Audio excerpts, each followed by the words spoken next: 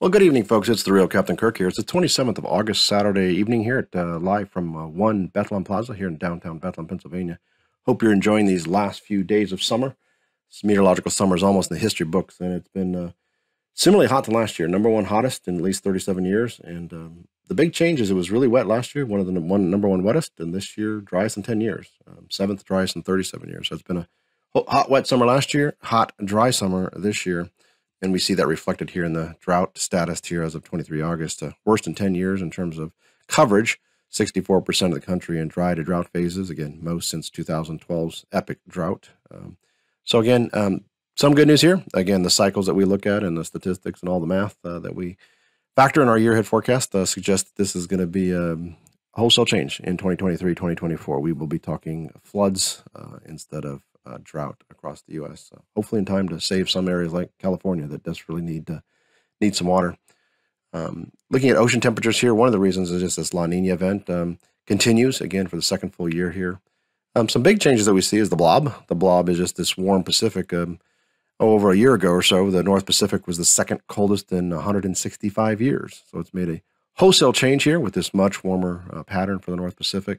That's important as we look into our winter season here. 13, 14, 15 was the last time we saw this blob of warm water in the North Pacific, and that led to some very cold and snowy U.S. winters.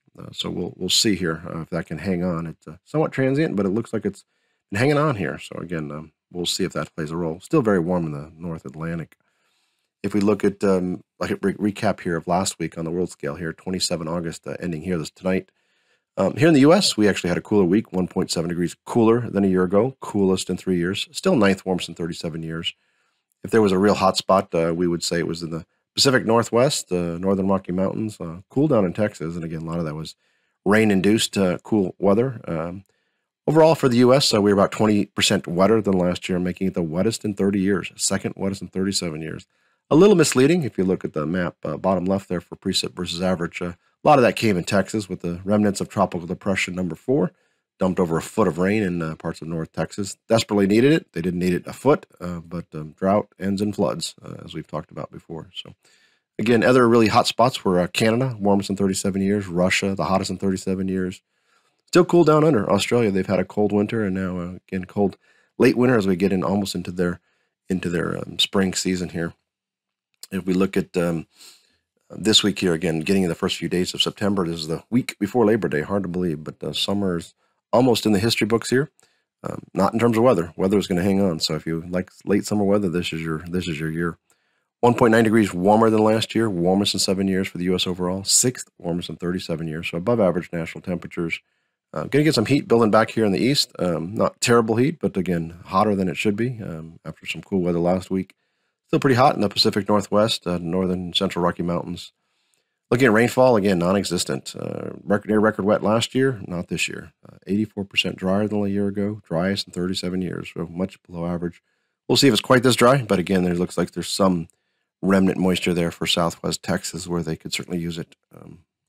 We look at the tropical threats here at Hurricane Center. They're watching 3 systems, and there's actually more beyond this as we look into the next week period here. But over the next 5 days at least, watching that system in the Southwest Caribbean going into the Gulf of Mexico, that we need to watch these systems because they can go from nothing to Cat 3 major hurricane, in 3, 4, 5 days. So some models are hinting at that again for Texas here. So again, watch the tropics for sure. This animation just shows the precip pressure trends, and again, you see that big blow up. We'll see. This is just one model trend, but showing by Sunday, could be looking at a major hurricane in the western Gulf of Mexico, heading toward Mexico and South Texas.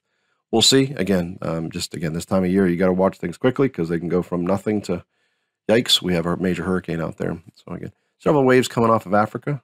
So again, as we enter the peak of the season, which is typically 10 September, just need to stay on top of the tropics. Right now here for next week, again, the first full week of September, which is the Labor Day week, 0.7 warmer than last year, warmest in 6 years, third warmest in 37 years, so much above average temperatures.